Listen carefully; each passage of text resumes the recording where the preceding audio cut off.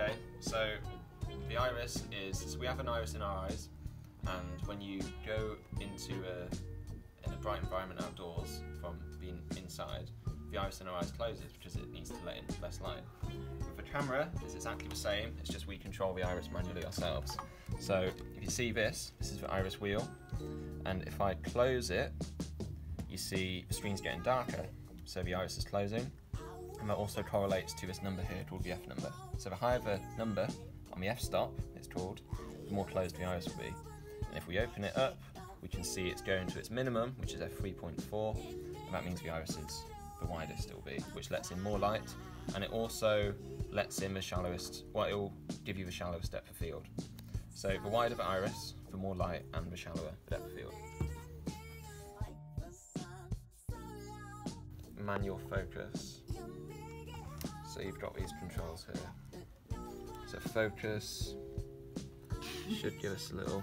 So if I click that, we see we've got the actual focus readout there, which is 1.1 meters. So that means it's on manual. So now we should be able to, let's just mess around with some of these settings. So let's get it bright. So now if I zoom in on this chair, you can see that's a pretty shallow depth of field right there. So just keep that in mind. The wider you are, the more deep your depth of field will be. So if you're doing a documentary and you're not entirely sure what's going to happen in the shot, like you're just filming someone doing something and you're not entirely sure how it's going to play out, then if you stay wide, it means that you're more likely to catch the action in the shot, and you're also more likely to get it in focus because it's a deep depth of field. Yep. So.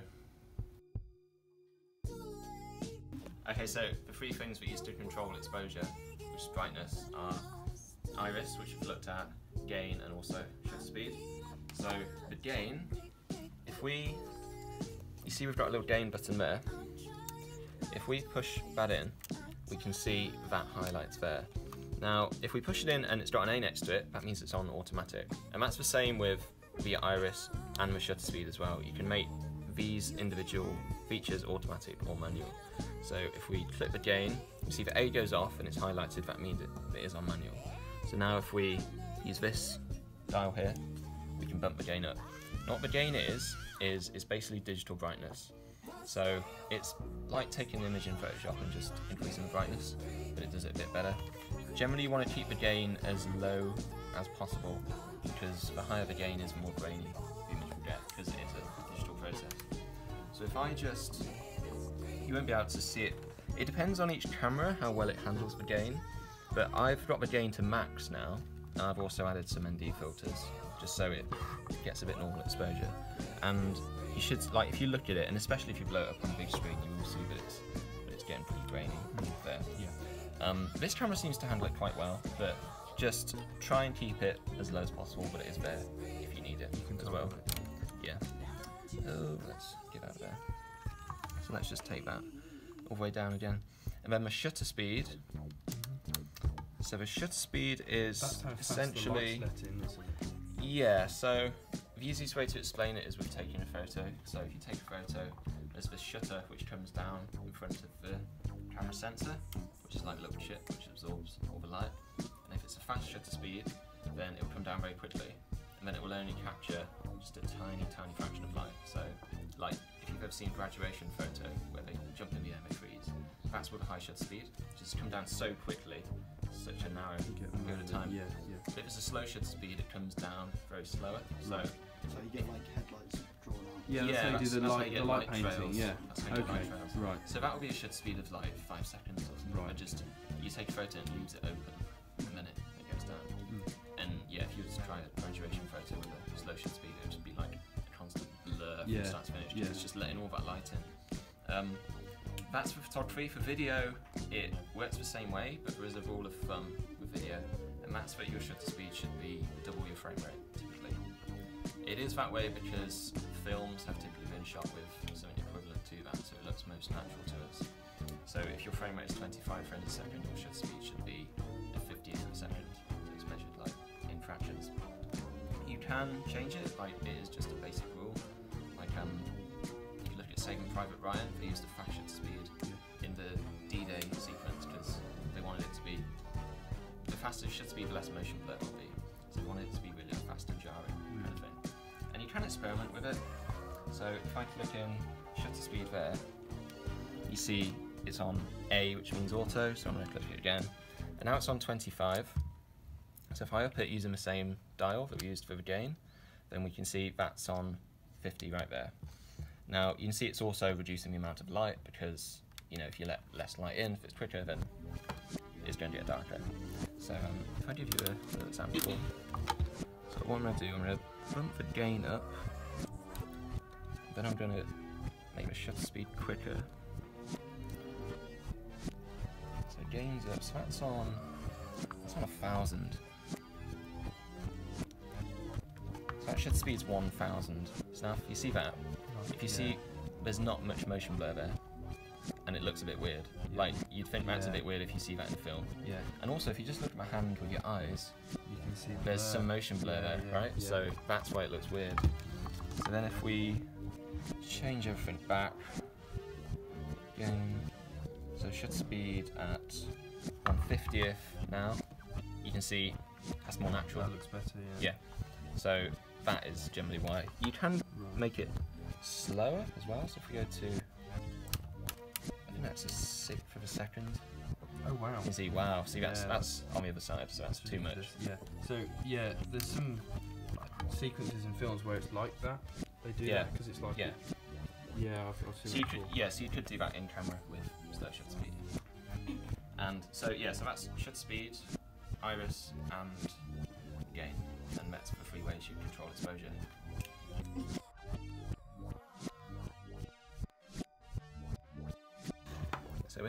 So this mic is our priority microphone. This is in input 1, and this is in input 2. Now if we look here, so you might want to zoom in here. It's pretty. So we can see we've got some options. We've got input 1 options and input 2 here. Now, if it's one of these mics, which is what you'll be using, you want it to be on mic plus 48 volts. So what that is that's called phantom power, and because these mics don't have batteries in, you have to power it through the camera. So if it's not on that, then you won't get any audio whatsoever because it's not actually powering the mic properly. And you've also got the choice of mic input. So you've got internal mic, which is actually that one. Its own microphone, right? Yeah, which you don't really want to be using. No. Then you've got external mic. Then you've got I don't actually know what that is. Mic shoe. I don't know, but I don't think you need it. So external mic is basically what's being plugged into these controls, and then you've got auto and manual controls here. So if we just put these on manual, now if we go, so this is our manual control, so that's our level there. So let's bump that up. So we should be able to see that. So we can see that this mic is going in through channel 1. So you can see on the levels, channel 1's going up a lot. It's peaking, yeah. And this mic is through channel 2. So. And then what you can do is, if you did want to prioritise this mic, you could have this mic on manual, and then just focus on this, and then the second one on auto, and just have that as a backup. Yeah, and in regards to levels, you just, like, that is definitely peaking, so you then want to it'll start to just turn that. You'd want to turn it down. Yeah. So something. If I do test. So something like this is probably good. Yeah. If you get it around. So just try and get it so it's about like at 70% and it's not peaking. Okay. And also you should be monitoring it using headphones, which there's an input. Yeah. And that's audio. So if you want a boom pole, try and get it as close as possible to the source of audio. Yeah. Because then if it's further away, you have to turn the gain up, which then introduces noise. Picks up more. Around from the atmosphere. So that's audio. Okay, so we go menu, record set, press set, and then you've got your frame rates here. So film is typically shot at 24 frames a second. Right. This camera, see, I thought this could do 24. It looks like it can only do 25, which even to a trained eye is not going to make a huge amount amount of difference. Okay. So I would go 25 if it is the film you're doing. You can also do, if you want slow motion, you can do 50. Oh, and then it's which means you can do 50% slow motion. But obviously with a higher frame rate, you have to double the shutter speed. If you're filming gives you less light. slow motion, you want to really film it like that because then you can. It's like all the settings are perfect. If you do it in like Final Cut, it's just going to degrade the quality. Yeah, as in doing post-production slow motion, it's never going to look great. No, but if you do it natively from there, it'll look a lot better. Yeah. Oh yeah, if you actually just shoot something at a normal frame rate and slow it down, it's going to be just really like so choppy. Yeah. Yeah. One frame. Yeah, it's because the frames have been set there. Yeah. Yeah.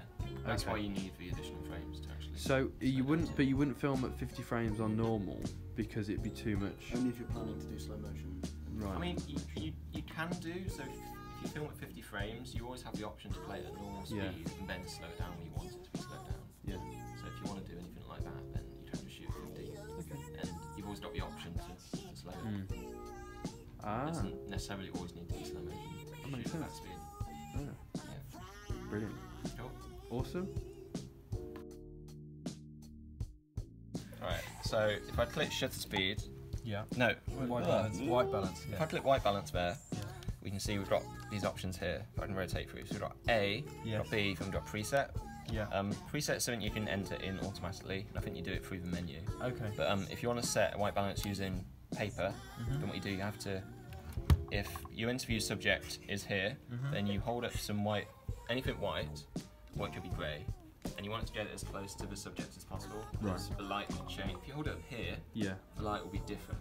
So okay, especially if there's like a yellow light in the background or something. Yeah, and if you've lit someone specifically, then it's going to be way different here than it is here. So you just want to get a white sheet of paper.